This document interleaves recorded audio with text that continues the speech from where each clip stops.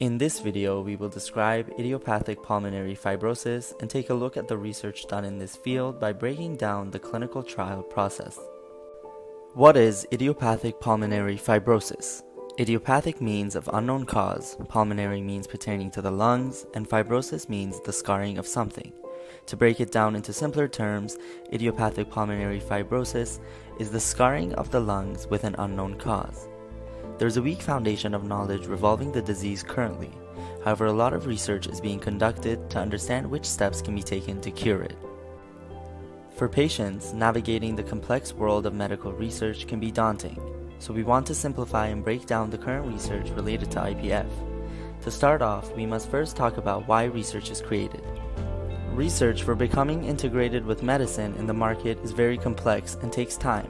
We are going to follow one of the IPF drugs as it heads through the various stages of the clinical trial process. Esbriet, also known as Pirfenidone, is a drug that is currently used as a treatment for IPF. This drug helps to reduce lung tissue scarring and also decreases inflammation. We are going to use this drug as our model for how research on IPF drugs is done.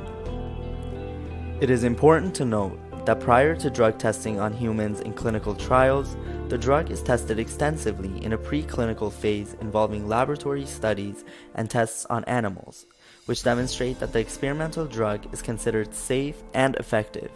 However, no animal is sufficiently similar to humans, even those that are genetically modified, to make human testing unnecessary. For this reason, the experimental drug must also be tested on humans. Clinical trials are divided into 4 phases. Each phase has a specific goal and has very specific characteristics. The overall process is very capital intensive, and many drugs, especially in the field of respirology, fail to become approved. In the first phase, known as phase 1, Pirfenidone is tested first for safety. The trial is run on a small group of people, and the goal is to determine drug safety by assessing safe range for doses and identifying side effects. The length of phase 1 studies are typically several months long. In this phase 1 test, Pirfenidone was tested on 44 patients with 1 dose. The study found that the drug was safe and that they could move on to phase 2 testing. In this case, Pirfenidone was tested against a placebo. However, it is often more common to test a new drug against current conventional treatments available for the disease. Phase 2, the drug is given to a larger group of people to gain some early data on effectiveness. There's also a movement towards finding the best dose, and researchers continue to look and assess the drug's safety. The length of a phase 2 study can span several months, up to 2 years. A phase 2 study conducted in China with 160 patients was designed to evaluate the efficacy and safety of Pirfenidone in patients with IPF through observations of many real cases.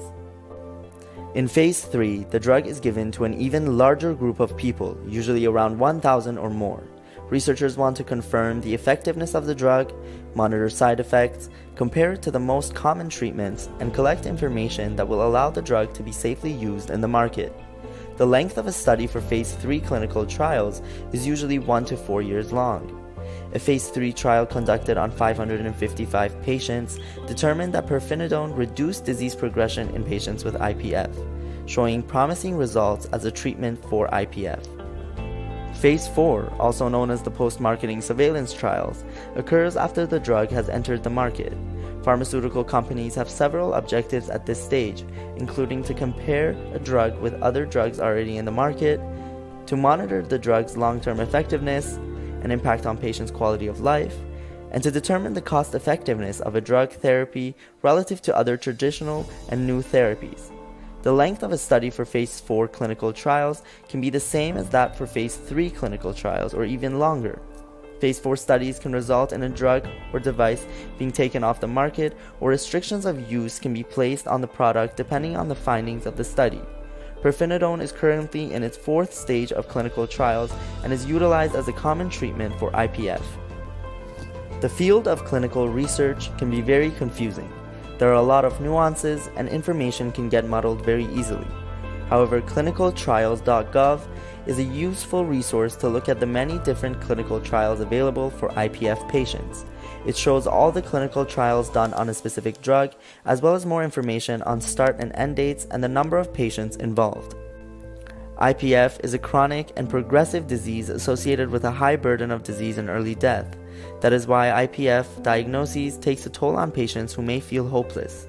However, the pathophysiological understanding, clinical diagnostics, and therapy of IPF have significantly evolved in recent years.